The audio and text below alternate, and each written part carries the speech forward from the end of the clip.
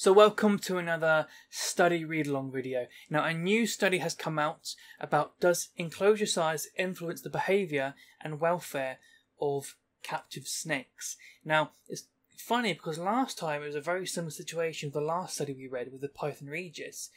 But this study is saying, yes, but habitat complexity and size is different. So why don't we focus on size? So this is going to be very interesting to see whether it's actually a complex environment that maybe they're seeking, or they are seeking a larger environment. So I intend this to be a longer form video, so pop this on in the background while you're pottering around caring for your reptiles or something. Or not, just sit down. But I've got my cup of tea and I've got my drink here ready. So let's get into this study. So, does enclosure size influence the behaviour and welfare of captive snakes, Pantherophis guttatus? So it's a corn snake study. Now, this is a journal pre-proof, so this isn't yet published. So again, like last time, we have a study before it's published. Let's start with the abstract. I apologise for the journal pre-proof watermark over the front, but there's not much I can do about that. So, right. Abstract. There is much evidence in mammals and birds demonstrating the importance of providing sufficient space to allow captive animals to exhibit natural behaviours. However, little evidence exists for reptiles.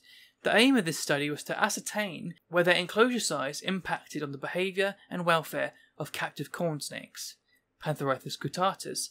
Snakes, sample size 12, were housed in enclosures that were either 2/3 the length of the snake, which is the small size, or longer than the length of the snake, which is the large size. So the control in this study is the 2/3 of the length sizes. Their welfare was assessed through observations of animals in the enclosure and behavioural tests. After completing these tests, each animal switched to the other housing condition, or counterbalanced across individuals, and received the same welfare assessment. So they're swapping it around to see how it affects going from one to the other. Now there is a study out that said, it was a couple of years back, I'll have to find it, but it said that welfare is damaged more from an animal having something and you taking it away than them never experiencing it in the first place. You don't know what you haven't got, sort of thing. So it'll be interesting to see how the snakes react once they've been given this large enclosure and then made to go to a smaller enclosure and having space taken away from them. Following the second set of behavioural tests, all animals received a preference test. When housed in large enclosures, snakes were found to be more active and spent time stretched out, a behaviour that was not possible in the small enclosure. The behavioural tests revealed few effects of space provision. However, when given a choice, snakes showed clear preferences for the large enclosure whilst active. Although this preference was not observed whilst resting, these findings suggest that providing a large enclosure is beneficial to the behaviour and welfare of captive snakes. Not providing sufficient space to allow snakes to fully elongate appears to thwart a behavioural need and thus impacts negatively on their welfare. We therefore recommend that captive snakes be kept in an enclosure longer than their body length. Now what they're doing is they're using corn snakes because they're cheap and easy to get hold of as a proxy for captive snakes. So certainly once we've read this could be very true for corn snakes, and I think a lot of Rackham and Stackham corn snake keepers are in for a shock with this, although they haven't taken notice of any of the UV studies and corns and stuff anyway, so I don't think it really matters to them. Right, introduction. Reptiles are popular pets, with an estimated 1.2 million being kept in the UK, substantially greater than the numbers of more traditional pets such as hamsters, 600,000, and guinea pigs, 800,000. Despite this popularity, there is much debate regarding appropriate housing and husbandry for reptiles in captivity. With vets attributing many health problems to improper care, this appears to be due to a lack of knowledge rather than a lack of attachment to pet reptiles. That's true. There's so many beardy moms. Why am I saying mom? I'm not American. Beardy mums and all that stuff where they obviously adore their reptile, but they don't know how to care for it properly. So one particular challenge is the limited information available on the specialist requirements of species that are commonly owned, reflecting a general shortage of underpinning scientific research, both in captive and wild populations. There is also conflicting evidence on the uptake of this information, with some research finding that uptake of information can be poor.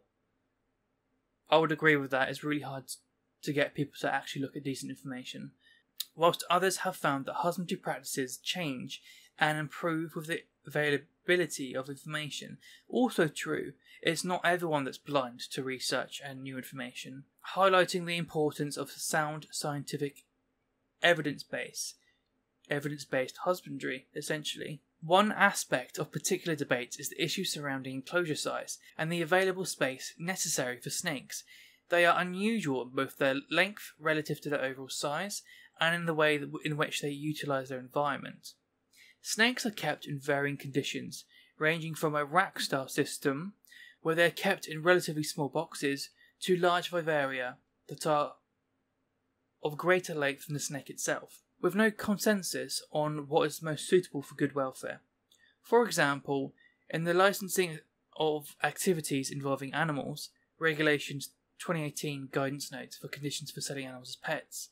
Well, that's a mouthful. The minimum enclosure length for snakes is 2/3 the length of the snake, i.e. less than the length of the snake, with many keepers housing their snakes in enclosures of this size or less. However, it is recommended that snakes are given sufficient space within their cage to allow them to stretch to their full length, and the potential to move lengthways. Given that many commonly kept snake species can grow to, I'm just going to move down here, significant lengths, e.g. corn snakes grow to around 150 centimeters and sometimes larger. Maximum recorded individual was 182 centimeters. This recommendation requires substantial enclosure sizes that are often considerably larger than many owners may provide. Restricted movement due to confinement is considered to be a primary stressor for animals in captivity, because it potentially results in the inability to escape from aversive stimuli such as light, sound, and inappropriate climatic variables,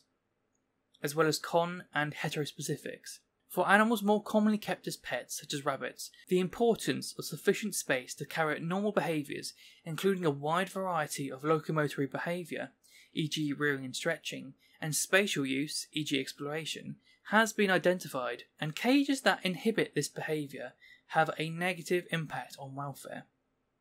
Similar findings have been demonstrated for a range of behaviours, including chickens, rats, and primates. It is thought that insufficient space can lead to a number of health problems for reptiles, e.g. loss of bone density and muscle, and weight gain leading to obesity. Now, in the wild, although snakes spend time resting in a cold position to protect themselves from predators and to retain heat, they may reach near to their full length whilst active. Snakes have distinct locomotor patterns that are utilised to move effectively around their environment. For example, they move in a rectilinear motion, i.e. a caterpillar-like movement where the body is maintained in a straight line, and use concertina locomotion in arboreal habitats. All types of locomotion use some degree of body straightening, with this particularly common rectilinear, concertina, and sliding motion. These types of locomotion are key behaviours within the natural behaviour repertoire of a snake, and so providing an enclosure that thwarts the expression of these behaviours may compromise their welfare. So far I have no objections to any of this. It's essentially common sense, really. Snakes' need for space provision has caused considerable debate. Yeah, you're telling me. The single study to date that has looked at the effect of enclosure size alone on snake behaviour investigated the impact of rearing rattlesnakes in 2 different sized enclosures. No effect of enclosure size was observed on either their response to a novel environment or their persistence in following the scent of a prey item. However, this study was confounded by age, and crucially, with adult rattlesnakes of the species reaching a length of 89 centimeters. Even the large enclosures used in the study were substantially smaller than the length of an adult rattlesnake. As such, once fully grown, snakes would have been able to stretch out in both conditions.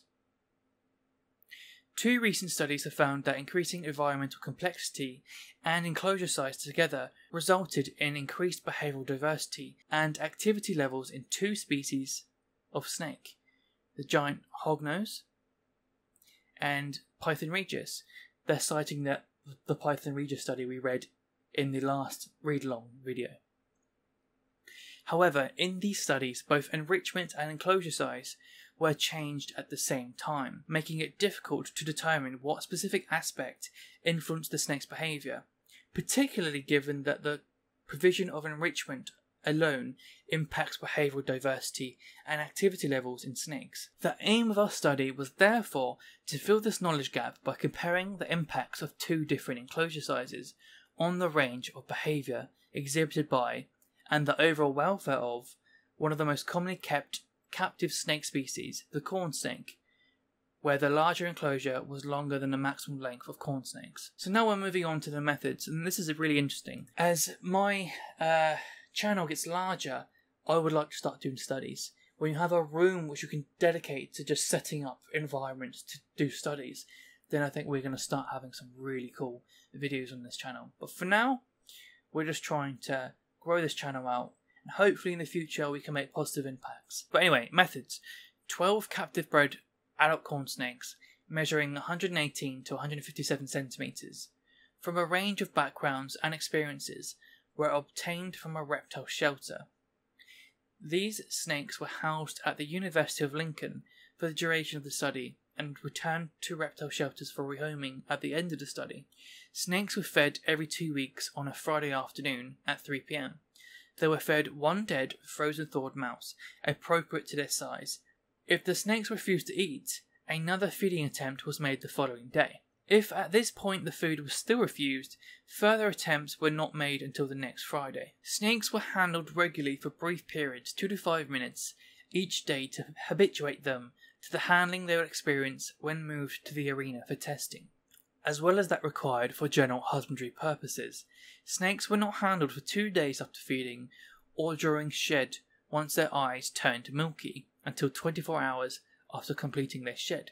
Snakes were housed in one of 2 sizes of enclosure, a small enclosure measuring 83 by 35 by 39 centimeters. So it's a tiny enclosure, approximately equal to 2/3 of the snake's length, according to guidance, or a large enclosure measuring 179 by 58 by 58 centimeters, longer than the greatest length of any snake. Snakes were assigned to either a small or large enclosure on their arrival. This was balanced for approximate size. All animals were housed individually. 6 of the snakes were thus housed in the small enclosures, and the remaining 6 in the large enclosure. The room lighting was on a 12-hour light-dark cycle. Lights came on at 7 and turned off at 7. All enclosures contained a natural heat source controlled by a haberstät dimming thermostat that was also on a 12-hour light cycle, and a natural light source which was on for... What? All enclosures contained a natural heat source. What is a natural heat source? Are they referring to a heat lamp? Are they referring to a ceramic? And a natural light source? Is that LED? Which was on 4 hours a day. The natural light source took the form of a 60 centimeter UV tube located in the middle of the ceiling towards the back of the enclosure for both the large and small enclosure. Both the heat lamp... Okay, so now they've stipulated that it's a heat lamp, but they didn't do that originally. Both the heat lamp and the UV lamp were covered with a cage guard to prevent the snakes from coming into contact with the bulbs. All enclosures also contained the same enrichment in the form of a rock cave, a hanging hide, a humid hiding place containing moistened moss and compost, a branch, a water bath, and a natural substrate. All items were consistent in absolute size between the 2 sizes of enclosure. So essentially, everything's the same apart from the size of the setup. Snakes were housed in their respective enclosures for a minimum of 32 days before experiencing a series of behavioural tests of anxiety, after which they were housed in the size of enclosure that they had not previously experienced, i.e. from small to large or large to small, which they then also experienced for a minimum of 32 days, before being presented with the same set of behavioural tests. One moment. Sorry, I missed that. Oh, Could you say it again? shut up, Siri, I don't care. Bear with. Right, the welfare assessment. A series of enclosures were used to assess whether there was a different impact on snake welfare between the two enclosure sizes. A combination of techniques were used within enclosure observation to measure behaviours expressed and space utilisation, behavioural tests to measure response to a mild stressor, and preference tests after exposure to both enclosure types. The snakes were also weighed throughout the study. This approach allowed a comparison of how the animals behaved in and interacted with the enclosure, the impact of housing on their health and anxiety levels, and their preference for the different enclosure sizes. Behavioural observations were performed twice a week, Tuesday and Thursday. Snakes were video recorded in the enclosure without the observer present in the room to ensure the behaviour was not affected by human presence. Snakes were filmed for 30 minutes. After a snake was filmed, the observer recorded the location of the snake within the enclosure so that this could be recorded if the snake was not visible in the video, e.g. in a shelter/hide.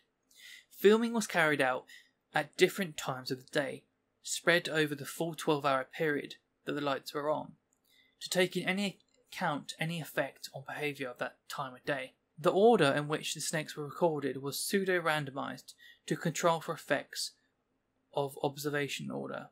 Snakes were not handled for 2 hours prior to recording to avoid any effects of handling. Snakes were housed every Friday before feeding if on a feeding day. Snakes were weighed every Friday before feeding if it was on a feeding day. Apart from when they were in shed, snakes were weighed to the nearest 5G. To overcome differences as a result of snakes not being present in the dataset for that day, i.e. when shedding, an average was calculated using values either side of the missing value. If multiple values were missing, a moving average was calculated. I wonder why they weighed to the nearest 5G. I mean, when I weigh my snakes, I just do it in exact grams. Anxiety tests. The snakes were given behavioural tests of anxiety to observe their response to novelty. Novelty tests are a classic test for anxiety-like behaviour, and have been demonstrated to be appropriate for reptiles. These were carried out on 2 occasions, once each time after the animals had experienced one of the 2 housing conditions of 32 days. On both occasions, the snakes were given a novel environment test, followed by a novel object test. 2 arenas were set up so that 2 snakes could be tested at a time, 1 in each arena. The snakes were returned to their home environments between trials, and were given an intra-trial interval of 15 to 35 minutes. The arenas were cleaned with diluted disinfectant prior to and in between every trial. The temperature of each snake was measured using an infrared thermometer on the dorsal side at approximately the midpoint between the head and the tail before the start of each trial. Experimenters moved to the adjoining room for the duration of the trial and observed the trial on a monitor. Each trial lasted for 10 minutes from the point at which the experimenter left the room. Trials were video recorded for later analysis using a video camera, suspended above the centre of the arena. Behaviours analysed are in Table S3. The novel enrichment test. The snakes were assigned to one of 2 arenas. Both arenas measured 86 by 86 by 75 centimetres. The arenas were designed to contrast in texture, colour, pattern, and reflectiveness to enhance novelty. For the second test, after they experienced the second size of enclosure, the snakes were exposed to an arena they had not yet experienced. Assignment of which arena was experienced first was evenly balanced across the size of enclosure, i.e. half of the snakes that were housed in a large enclosure first experienced arena A first, and the other half arena B first. The arena was covered with an acrylic lid. The snakes were placed in the same locomotion The snakes were placed in the same location at the start of each trial. The preference test. This is the one that I am most interested in. After the second set of behavioural tests have been completed, snakes were given a preference test between the large and small enclosures. Each snake, therefore, received just one preference test after it had been experiencing one size of enclosure. Both sizes of enclosure, sorry. Test setup was created by cutting a hole in the back of one small and large enclosure and joining them together with a plastic T-tube. T-junction to create a straight tube and a screw cap for the access point. The top of the enclosure was removed and replaced by a 4mm sheet of acrylic to allow viewing from above. The original vivarium glass was covered with an opaque sticky back plastic to create a visual barrier between the snake being tested and the other snakes in their home enclosures. So with the T-junction, obviously you've got your access point, it goes in. They can either go left or right into a small enclosure or the big enclosure. The snakes were placed in the T-tube before and replaced the following day at 10. A camera was placed directly above the setup. The camera recorded a time-lapse at 2-second intervals from 4 to 10. An infrared light was placed above the setup to allow viewing in the period in which the room lights and heat lamps were off. As the snakes were recorded over an 18-hour period under both light and dark conditions, during which their activity levels varied, we assessed their preferences both when active and when resting. So we have a figure here of the setup. We have the most squashed figure I've ever seen, but we can make out what's going on here. So everything is near enough the same. The only thing that stands out to me here straight away is they've got their heat lamp right on the end, but then their UV light miles away from the heat, which means you aren't getting an overlap of wavelengths, making it really weird. I would have placed that closer to the bulb, but yeah. I'm just thinking, would that impact anything? Especially with things like colubrids, typically they like to just stretch out along the length of UV to take in them rays. But I don't know if that would necessarily matter to test this when the UV lights and the cage were exactly the same length. I think you might see them just stretch out the length of the UV possibly. So yeah, I don't know. That's not how I would house them husbandry wise. Okay, let's go to results. Behavioural observations. Snakes were significantly more active when housed in the large enclosures, i.e. less time spent resting. Whilst resting, snakes in the large enclosures spent significantly more time loosely coiled, and snakes in the small enclosure spent significantly more time partially coiled and tightly coiled. Snakes also spent on average approximately 19% of the time stretched while resting in the large enclosure. However, this was not compared to I hate this bloody word, I can't say it. Statistically, because snakes in the small enclosure were not able to exhibit this behaviour. Snakes spent significantly more time visible when in the small enclosures. Now again, if we think back to the tight spaces video I made, where we looked at that corn study, where it showed that complex cover and complexity in the environment, and the more hiding areas you provide, the more out and open the corn snake was. I'm wondering if because the small enclosure was more tightly compact and I want to say secure, perhaps that's why they were more visible in that enclosure. There were no significant differences between any of the other observed behaviours. Snakes in the large enclosures spent significantly more time in hides, particularly the hanging hide, whereas in the small enclosure, snakes spent more time on the substrate and on the branch. Okay, weight did not significantly differ between enclosure sizes throughout the study or between enclosure sizes over time. Snakes had a similar range of body temperatures during the novel experiment test. No significant differences were found in the novel environment test between snakes in small or large enclosures. Snakes had to use the connecting tunnel in order to visit both enclosures. Therefore, To ensure that the snakes were able to demonstrate a preference, they had to visit both the large and small enclosures at least once during the preference test. If this did not occur, they were retested, and only results from tests where both enclosures were visited are included. See, I'm happy about this because originally I thought, well, what if a snake, you put it into the tube and it goes one way and it just stays in that enclosure because that's the original one it went to. But I'm good that they've put this in place, that it's not just chance that the snake chose that setup, 10 out of 12 snakes completed on their first test. The remaining 2 on the second test. Analysis of the preference test data revealed that when they were active, the snakes spent a significantly greater proportion of the time in the large enclosure. When they were resting, they did not display a significant preference for either enclosure size. Right, now we're moving on to the discussion, so this is the author's interpretations of the results. I'm interested in seeing how much of a leap they take with what they think their results mean in this, and I'm interested to see whether I agree or disagree with this.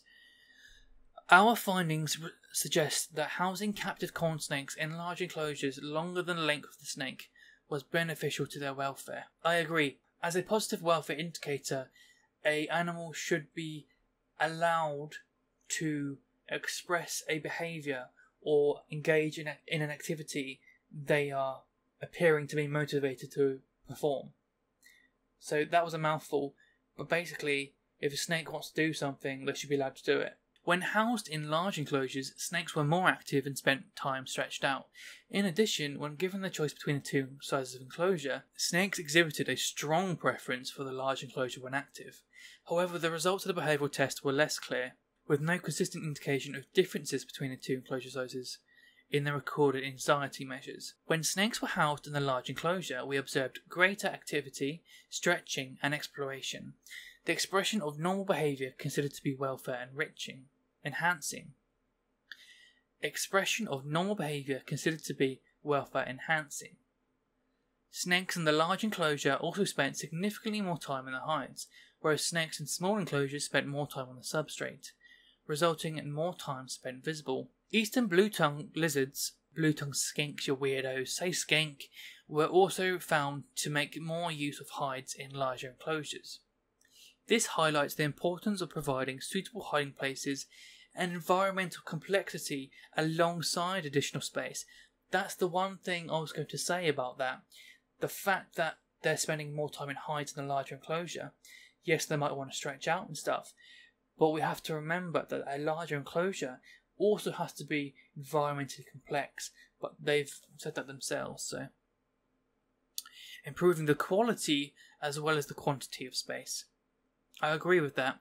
I would rather see a snake in a quality, complex environment than a barren, empty setup that's just maybe longer. Because corn snakes require a suitable selection of hides and other resources to meet their behavioural and cognitive needs. Whilst resting, snakes spent significantly more time tightly or partially coiled when housed in the small enclosures, whereas snakes in the large enclosures were observed to spend significantly more time loosely coiled, reflecting the greater space availability, but also more positive welfare state of reduced anxiety and increased relaxation. When housed in large enclosures that allowed them to stretch out, the snakes chose to do so, spending around 19% of their time resting in that position, an option that was not physically available to them when housed in small enclosures that were 2/3 of the length of the snake's body length. Housing a snake in a small enclosure would therefore thwart these strongly motivated natural behaviours, representing a significant welfare concern. Yeah. I tell you what, rats are going to drag this hobby down with them. The results of the behaviour tests were less clear, with few indications of differences between the 2 enclosure sizes in the behavioural tests of anxiety or conflict. The small number of significant differences that were observed in these 4 tests, e.g. snakes in small enclosures spent more time with their body in contact with a novel object, and snakes in large enclosures spent more time outside of the hide in the reverse emergence test, were apparently contradictory. With so few significant results in the range of behavioural tests used here, and no significant effects at all for the novel environment test or emergence test, these results should be taken with caution. Marmee et al. Similarly found no effect of enclosure size on the response of rattlesnakes to novel environment. Therefore, it may be that, although these kinds of tests have been found to be effective in tortoises and bearded dragons, they are less appropriate for snakes, either because individual differences potentially mask an effect, or because any effect that did not impact snakes in such a way that it changed their behaviour under these conditions. Preference and choice tests are thought to be an important measure of animal welfare, and can be used as a benchmark against which other measures can be validated. The preference test results suggest that snakes strongly prefer to have access to a larger enclosure than their own body length when active. However, they exhibited no preference whilst resting when they used both enclosures equally. This lack of preference is likely to reflect the snake's natural behaviour in which they both rest in shelters and small spaces, and, when comfortable with the environment, rest elongated. In contrast, they strongly preferred additional space when active within their environment. That snakes expressed a preference when given the opportunity indicates that housing them in a small enclosure, where no such behaviour is possible, is likely to result in compromised welfare due to the lack of control of their environment, and an inability to perform behavioural need. Providing animals with the choice between resting in a suitable hide or elongating whilst active or resting not only more closely imitates what is available in the natural environment, but also mimics behaviours observed in the wild. Yeah, I mean, a larger enclosure means obviously more opportunities for natural behaviours to occur because you can make it more complex, and also thermoregulation can be more complex by having a greater degree of a gradient across it by being larger.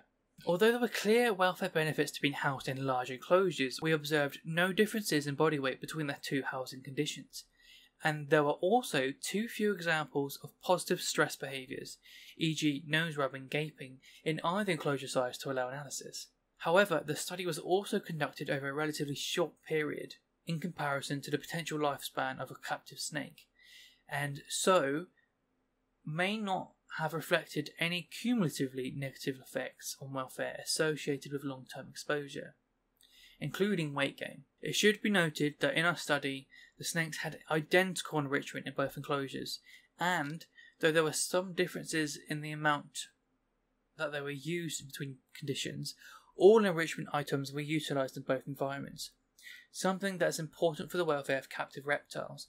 This enrichment provision might have mitigated the lack of space in the small enclosure to an extent, although without satisfying the important motivation for stretching out necessarily for good welfare. In addition to providing the necessary space in which to perform natural behaviour, larger enclosures allow greater scope for environmental enrichment and increased within cage environmental complexity, with the aim of encouraging the amount and diversity of positive behaviours whilst reducing behaviours indicative of negative welfare. This is thought to increase an animal's resilience and ability to cope with challenges that it may face. Enrichment, e.g. branches and hides/shelters, should be provided alongside the additional space to give the snakes options for concealment, basking, climbing, exploring, bathing, and other important behaviours, as well as to provide cognitive stimulation, which has been shown to improve snake welfare, and even performance on a cognitive task. However, it is important that the enclosure is sufficiently large for these resources to be present, while still providing sufficient space on the floor to move about freely and occupy a rectilinear position. In conclusion, when the snakes had more space available, they chose to use it, both during phases of activity and to stretch out when resting, suggesting a clear and valued behavioural need that should be met to maximise their welfare. It is important to emphasise that good animal welfare requires these kinds of positive, rewarding experiences and opportunities, and not just the absence of suffering. As such, based on the preferences of the snakes and within enclosure behavioural observations, it appears that the provision of additional space sufficiently large enough to stretch out to their full length, especially when snakes were active, was beneficial to the behaviour and welfare of captive corn snakes, and it is a requirement that cannot be satisfied in smaller enclosures. Our recommendation would therefore be that an enclosure longer than the snake's body length is provided for captive snakes, or at least the length of the snake. Acknowledgements. This work was funded by the RSPCA and World Animal Protection.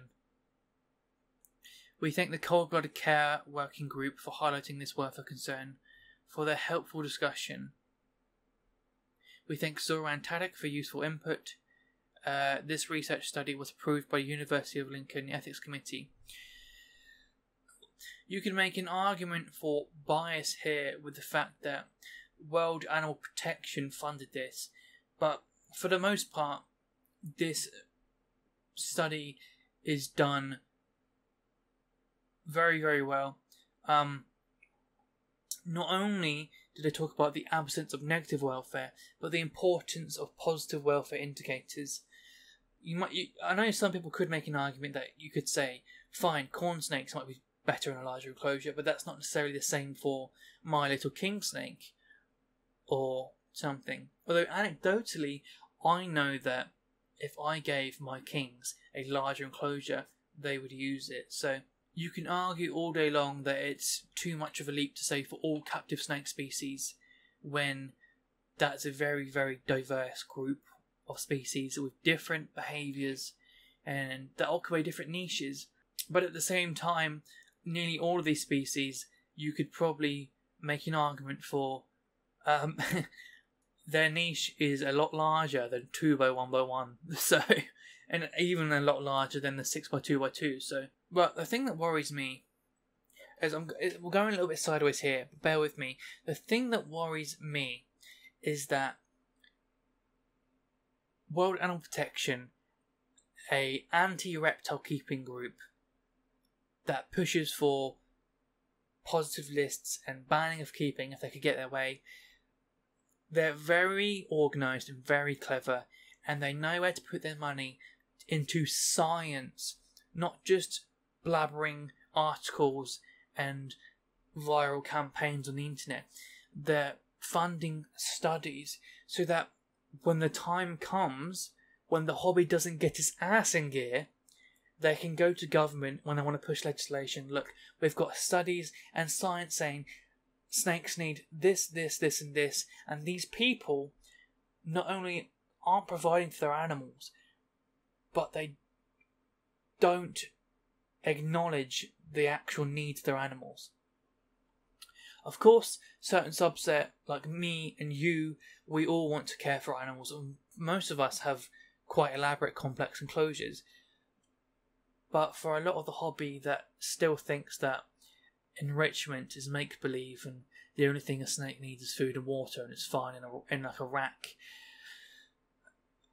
I think that it's difficult because I know that the hobby is reliant upon production using racks to meet demands. You can make that kind of argument, but I do feel like the way the hobby behaves and says like, oh, racks are all they need, and they disregard science and welfare, it just feels like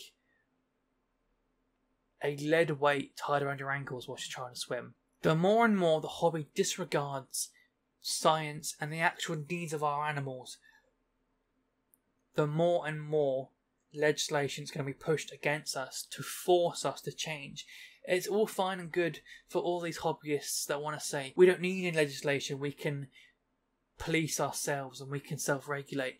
But the moment you and I try and actually self-regulate and say, no, our animals need more space and this and that, it's like, don't say that, don't say that, no, the status quo is fine, don't say that, that's going to give animal rights activists propaganda. It's just like, no, they don't need propaganda, they have science. In a certain subset of this hobby are just failing, really. The only way the hobby continues is if husbandry continues, is if culture in the hobby continues and progresses to an evidence based approach. If we carry on with the ignorance and not recognizing science and welfare and the natural history of these animals, then we deserve what we get, frankly. So, sorry about that little rant at the end there. Study's good. There was a few times where I found it difficult to read, where I think a comma could be placed here and there, because the flow at which I read it was really weird. I don't like seeing World Animal Protection funding it, but at the same time, I know if I wanted to do a study testing king snakes in a large enclosure and someone offered me money, I'd be like, well, I'll take your money, but I'm not necessarily changing my biases to... Leave a comment and a like. Let me know whether you actually like this series and you want me to continue reading some studies, because there's a whole batch of lists of studies that I could read, and I enjoy reading studies and discussing this with you. I like the longer form, just relax and actually have a discussion videos. So let me know what you think of that. And if you want to see the previous study on ball pythons in complex or tubs in racks, watch this video here.